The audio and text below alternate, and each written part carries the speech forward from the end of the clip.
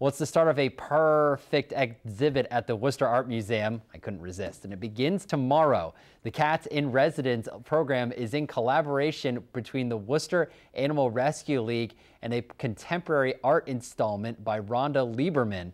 It allows rescue cats to become one with art. People who visit the exhibit are encouraged to bond with the felines and may even take one home. This is really about creating an environment that's attuned to the cats, and it really celebrates the rescue cats because they're underdogs and I think they're as fabulous as any feline, and I just wanted to honor them and create this gorgeous celebration of them. The Cats in Residence program is part of the museum's summer-themed cat exhibition, MEOW. It can be seen from Wednesday until September 4th during regular museum